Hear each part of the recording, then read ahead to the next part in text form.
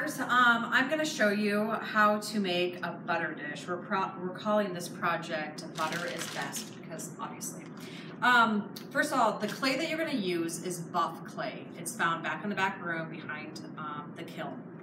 So to start this project, at least the first person needs to get out a bag of clay, a brand new bag of clay. We're going to open it up, and we're going to open it all the way up. Now, multiple people can use this one block of clay. I want you to take a wire tool. Beginners, this is what a wire tool is. I like to wrap it around my fingers. And then I'm going to try to cut somewhat of an even slab, about a ½ an inch to an inch. It varies on this one, in thickness, okay? So again, you want to cut it the long way. What you don't want to do is you don't want to hold it or put it up like this and then cut a super small slab, okay? So once you have your slab done, you're going to go get a piece of canvas. So follow me over to the canvas. In this big cabinet, you're going to find a lot of supplies. But down here, we just have loose canvas. So you're going to grab one of these and then come over to the slab roller.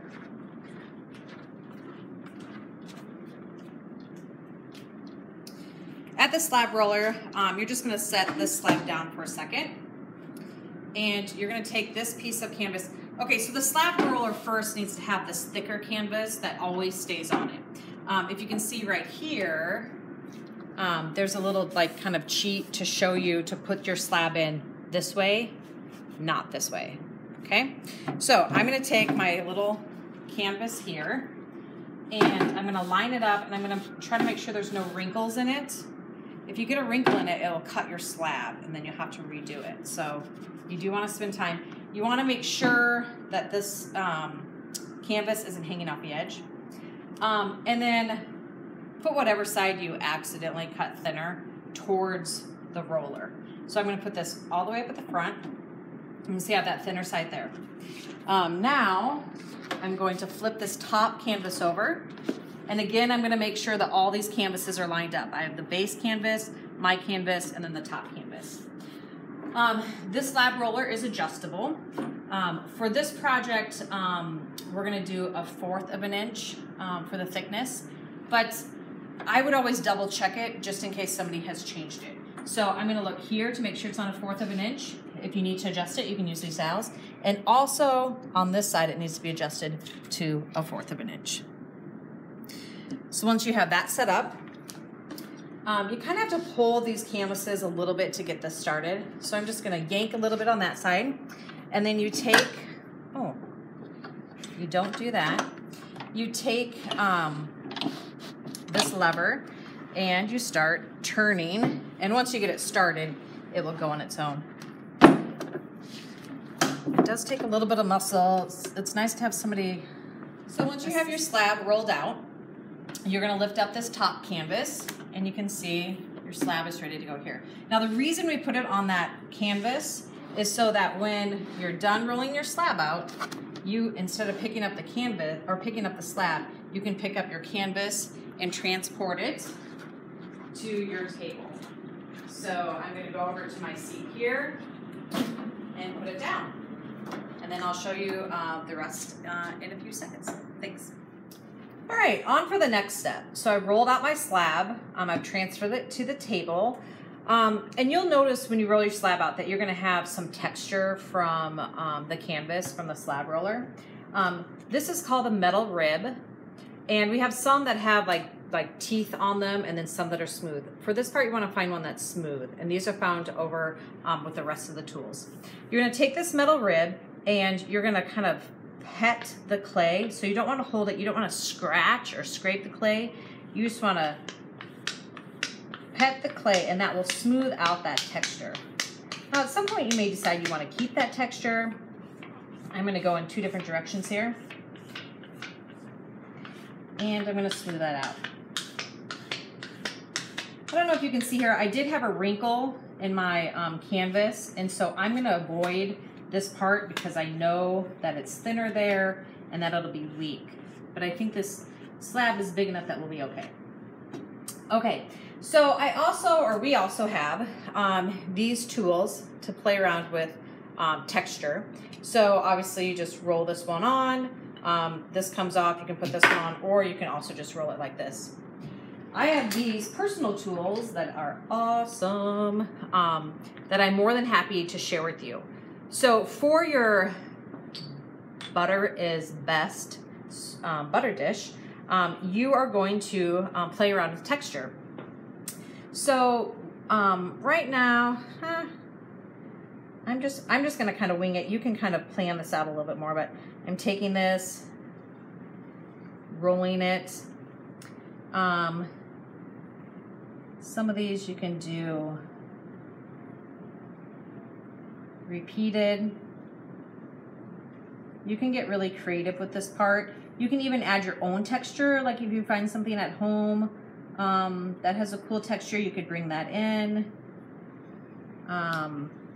I'm just gonna kind of do a lot of them here just to show you. This one's cool, it's little stars, so you put it in your finger like that and roll it. This might be a little too busy, but for the demo, you get the idea. Ooh, I love this one too. So I'm gonna do that one, going along these. Okay, so I've done my texture. You could also, you know, just get a tool and create some of your own textures. Really, there are no limits here, as long as you're exploring texture. Okay. Now I have made these tin plates for you. So you're either gonna have to get a new one and cut it out, or I'm sure we can probably reuse some of these. You're gonna lay your tin plate down. Preferably don't lay it in the middle, because then you can't use the rest of the slab. So do your texture on one of the sides. I'm gonna lay that down, and I'm gonna take a metal knife, and without moving this around, the metal knife, see it, the metal knife is straight up and down. Those are the cuts I'm gonna make. You don't wanna have it at an angle so that you make beveled cuts. You want a straight up and down cut. So I'm gonna go here, and I'm going to be very careful to follow this tin plate. Don't let the tin plate move around on you.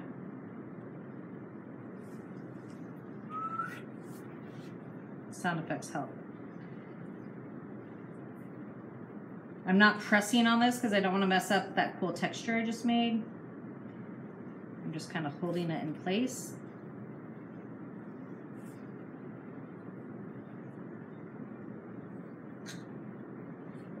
One more cut here. Like so.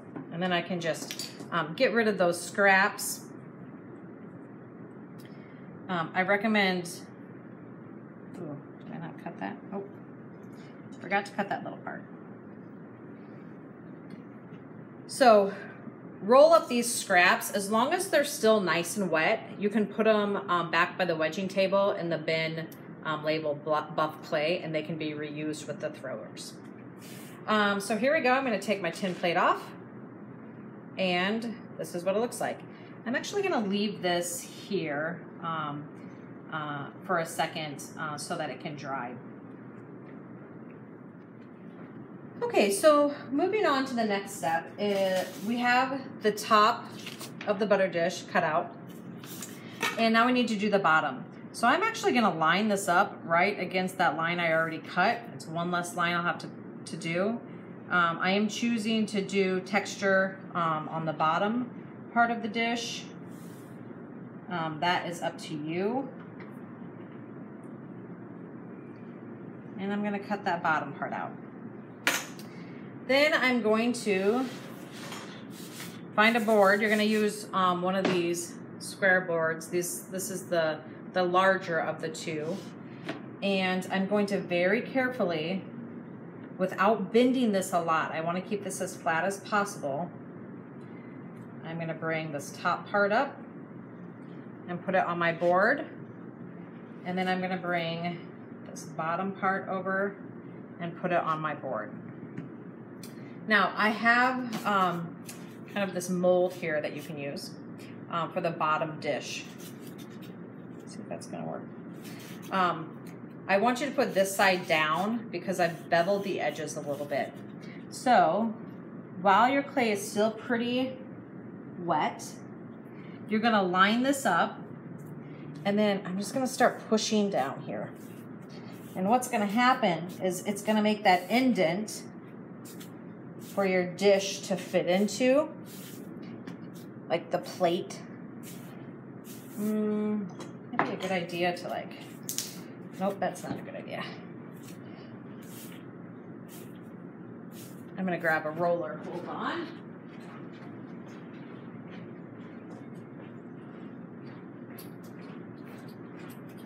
You could grab one of these brayers, kind of rub that or roll that over that. Let's see what happens here. So you can see now I have my indent for my plate. I would have liked it to be a little bit deeper, so that's something I'll work on refining in the future. Okay, so on to constructing your butter dish. Now, it's best to like touch your clay the least amount of possible. So even though I have like some kind of dopey areas here, I'm just gonna leave it alone. It'll be much easier to clean it up once your clay dries a little bit. So please don't spend time smoothing all this out at this stage. Okay, so here we go. I'm gonna carefully lift this up. I'm again trying not to bend it too much yet until right now. And I'm just gonna kind of start forming it here. Now you have little flaps here. So I'm gonna choose to put my long side in, like so. And kind of imagine what a butter dish looks like. You could leave this rounded. I'm gonna tap mine down a little bit. And again, I'm making sure that these are nice and straight, okay? And then I have these two flaps on the outside. How am I gonna do this? I'm going to, and this will vary for everybody. I'm going to cut some of my flap off here. So once I have it in position, I'm not cutting too much off, just a little bit. You could also choose to fold that over. That will be all up to you as the artist. Okay, so now I need to slip and score these together. When I'm slipping and scoring, and this is gonna be kind of tricky, I'm gonna lift this flap up. I'm gonna score, this is a needle tool. And when you score, you wanna make kind of deep scratch marks. Not like chicken scratches, you wanna kind of really dig in there. On both sides, oh, sorry, that's not where I'm scoring that. So I'm scoring here, and then I'm scoring here. This is how you put together two pieces of clay. So I have some slip here. Slip is just watered down clay. We usually get it from the bottom of your throwing bucket. And I'm just brushing on a little bit of slip. I don't want it to be really sloppy. So just a little bit of slip. And then I'm gonna gently work those two pieces of clay together. Now, I'm not gonna worry about this right now. It looks a little sloppy, but again, I wanna wait until it's more leather hard, that it's drier, to work on that. So that is called slipping and scoring. That is how you join two pieces of clay together anytime, is by making the marks, scoring, and then using slip. I'm gonna do this on all four edges, and then I'll be back in a second. Okay, I'm back to explain slipping and scoring in a little more detail. So let's say I have this piece of clay and I want to stick it there. Now, you could stick it there like this, and it's gonna hold until it dries. Once it dries, it's gonna pop right off, and all your work will be not work. So what I'm gonna do is, in order to put this here, I'm just gonna lightly put it there. I'm gonna trace where those two pieces of clay are gonna touch, and then I'm gonna score it. This is scoring. Now when you're scoring, you wanna go pretty deep. You know, you don't wanna go all the way through your slab, but a little bit less than halfway. You don't want to do teeny tiny chicken scratches. We call these chicken scratches. That will not hold. So I scored that part. I'm going to score this part. I'm going to use my slip, which is the watered down clay. Not a lot. You don't want it to be all gushing out and all wet. Okay, so I'm going to slip both of those areas, and then I'm going to score it again, going in the opposite direction. Now what you're doing there is imagine that this is one surface of clay and this is one surface of clay. By scoring it, I open up that surface and open up this surface. Whoop. By scoring it, I open up those surfaces. That way now I'm going to work those surfaces into each other so that they become one piece of clay and they have a nice strong hold. So you do that by firmly pushing down. You don't want to squeeze this really hard so that you're changing the thickness of your slab, but you really need to work those two pieces of clay together. If it's possible, it's nice to be able to lift it up and kind of push from the other side, okay? So, and then all this stuff can be cleaned up once it's leather hard, which means a little bit drier than it is right now. So now I want to think about a handle. You don't have to put a handle on. I think they work pretty good for just holding them like this. But if you want to put a handle on, think about proportion. So let's say I just cut this piece of clay out. That might be a little too big and a little too heavy for this design. So I'm going to cut this down. And this is still from the same slab I started with. And make it a little bit thinner. I still think it's a little too tall. So there we go. I think that looks pretty good proportionally. Now you could play around with this. Maybe you're going to put it this way. You can get super creative with this. I'm just going to bend it how I want it and set it here to the side. I will attach it later once these get leather hard. All right, so now the butter dish is leather hard.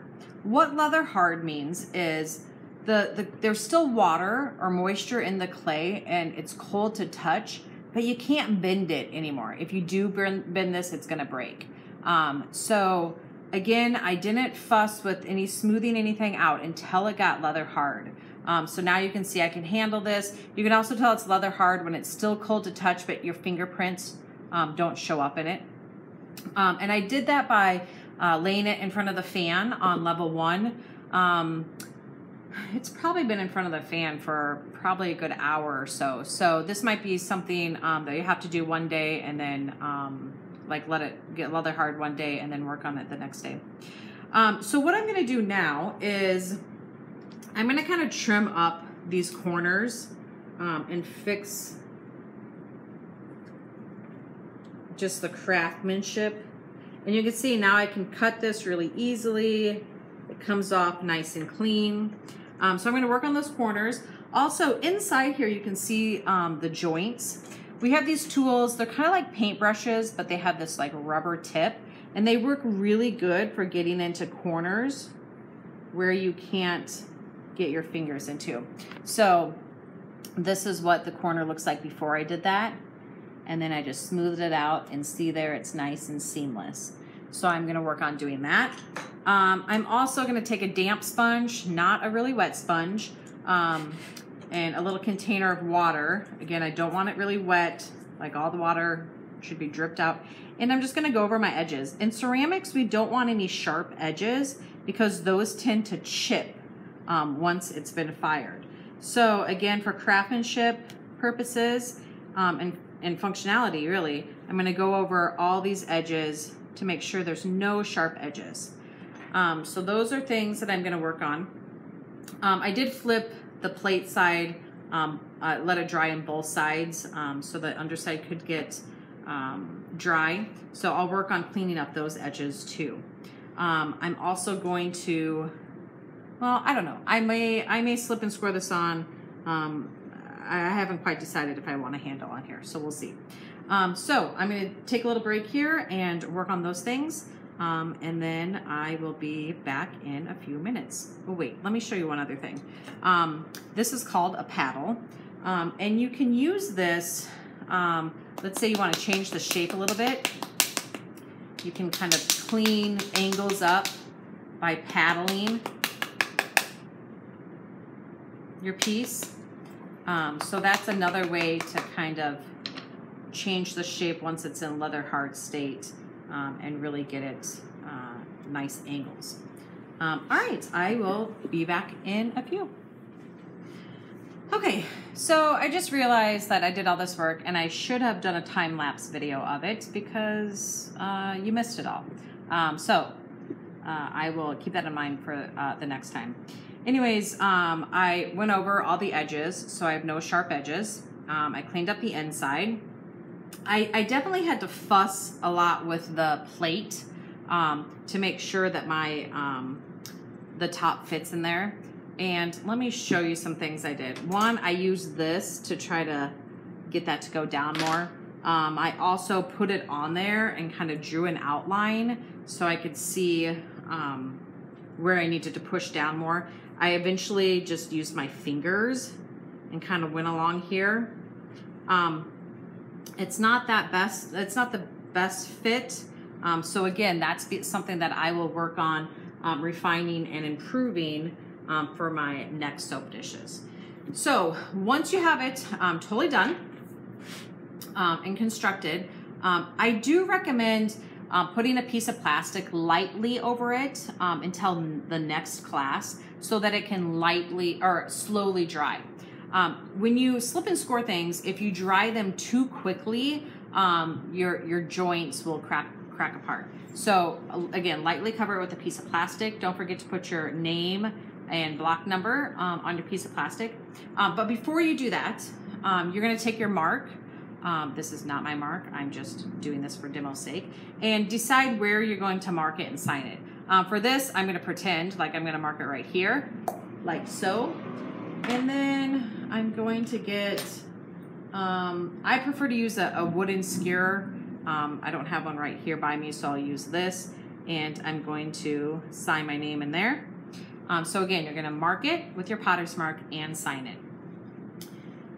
Cover it lightly with plastic, let it dry until the next class, lightly with plastic. Then you can uncover it, take it off of your board, and yours will be a little bit more dry. Take it off of your board and put it together and put it back in the back room on the shelf labeled to be bisked. It will go through one firing, which is called the bisque firing. Once it gets out of the bisque firing, I'll show you how to add underglaze. We'll fire it again with the underglaze on it. When it comes out from that firing, then I'll show you how to put clear glaze on it. And then we'll fire it one more time and it'll be done. My goal is for these to be totally, completely done and ready to take home. Maybe by Thanksgiving would be awesome. So you could use it at Thanksgiving, if not by winter break.